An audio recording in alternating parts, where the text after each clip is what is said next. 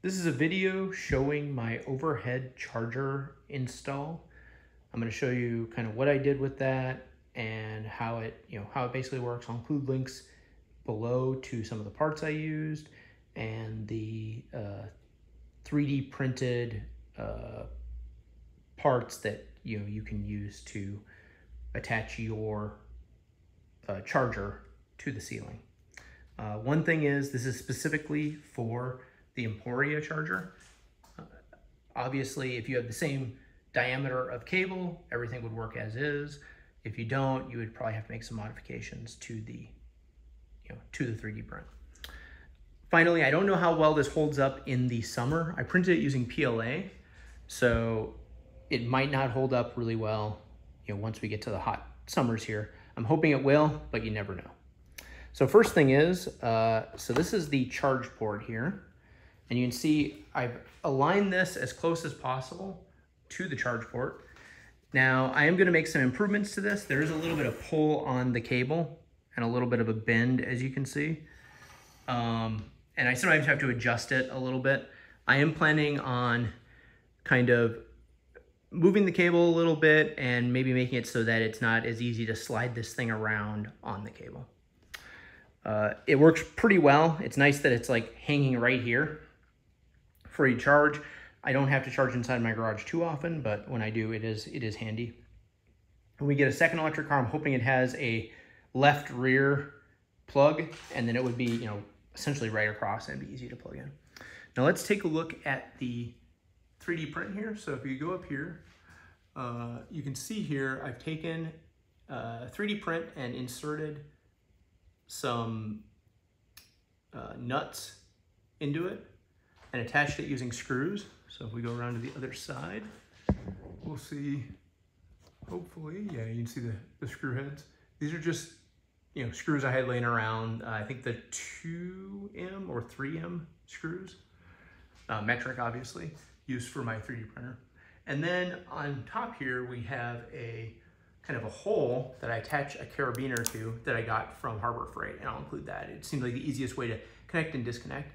And finally, at the top, we have a, I guess it's a, I can't remember, a spring, I can't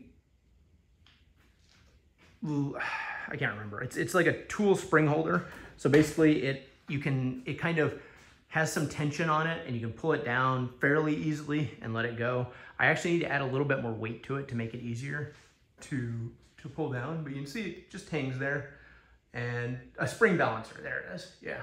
So spring balancer, and you can see here that it's not, it's not all the way up, but it's not all the way down. Obviously, I could adjust it a little bit more and put a little bit more weight on, make it easier to move up and down. So far, it hasn't broken though, so that's the most important thing.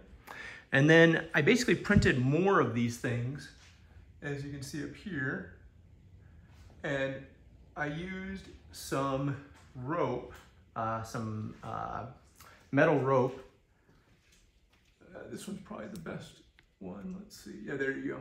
So I used some metal rope and some ties with a carabiner on it to attach to these 3D printed connectors or strain reliefs that I made. And I also used some bungee cords, as you can see here. In some cases, these bungee cords just worked out the best because they were easy to move around. And finally, we'll go back to our charger here. And this one, I was fortunate that I had a sub panel here that could support this sort of charger.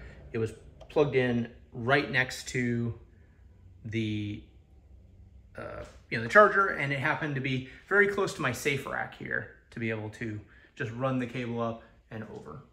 So I'm going to zoom out a little bit more and see if, let's see if I can do a dynamic zoom. There we go.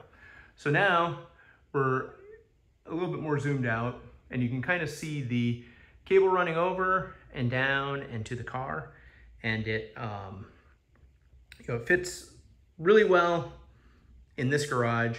Again, this is a pretty tall ceiling. I think it's like 12-foot ceiling in this garage, but because I had the safe racks up there, it was super easy to just run the cable across at a fairly low, I guess a fairly low and accessible part, but out of the way for most things that you're going to do inside your garage.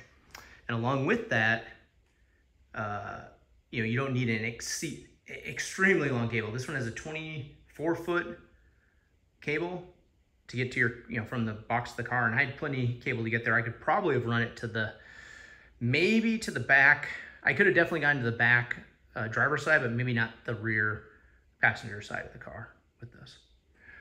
Again, I'll include links in the description below for the materials I use, the 3D print strain reliefs and attachments, as well as the stuff I got from Harbor Freight and on Amazon if you want to do a setup like this, as a number of people really wanted to, I guess, see what I did with this and possibly make their own in there for their garage.